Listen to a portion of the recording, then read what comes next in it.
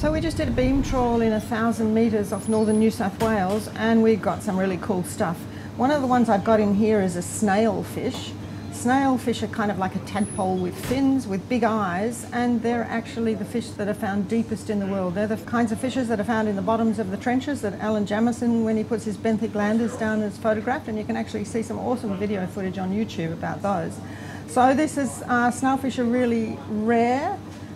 We've got quite a few species in Australia, but some of them are only known from one specimen. We've got little species from Isolate, one species on each little seamount around the place, so this is a really, really rare find. And the other one that we got a blobfish. A great big blobfish. So blobfish are, obviously Mr. Blobby made the news in 2003, poor Mr. Blobby with a copepod hanging out of the corner of his mouth. Voted the world's ugliest fish at some stage along the way.